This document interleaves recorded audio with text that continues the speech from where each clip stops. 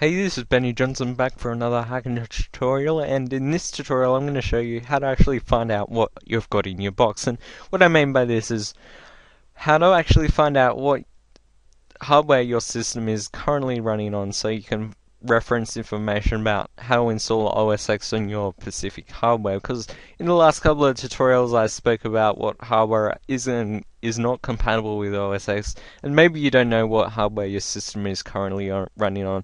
So in this tutorial I'm going to show you a quick and easy way to actually find out that information in Windows. Sorry for all the Linux users out there, you're going to have to find an alternative to this. So to get started, you want to go to Google and type in SIW. And this stands for System Information for Windows.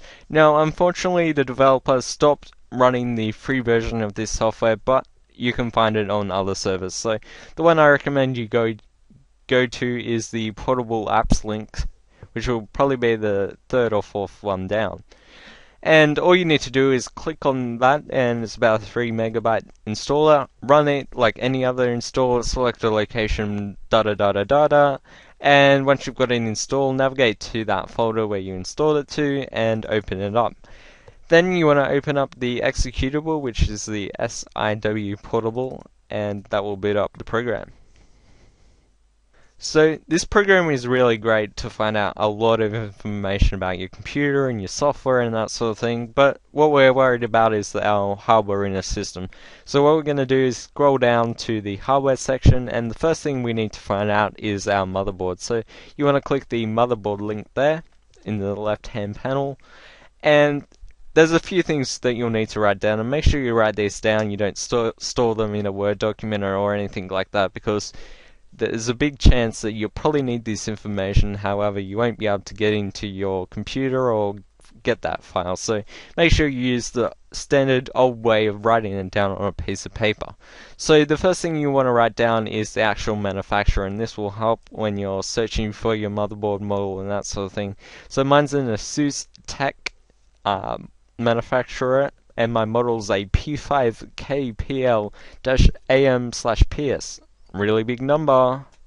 So yeah, these models aren't really helpful for the human, but once you throw it into a search query, you can find a lot of information about your motherboard and that sort of thing. You can find out audio codecs and that sort of thing.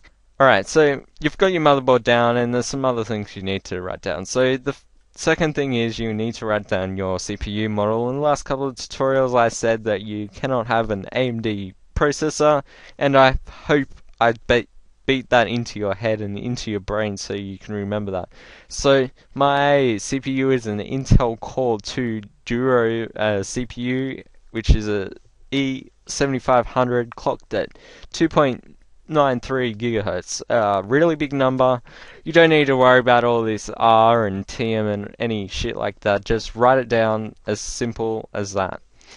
The last thing you need to actually get is the video.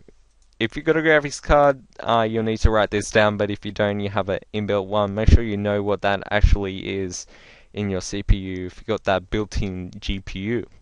Now, my video card is a NVIDIA GeForce GTX 465, so you'll need to write down yours and make sure that it's compatible.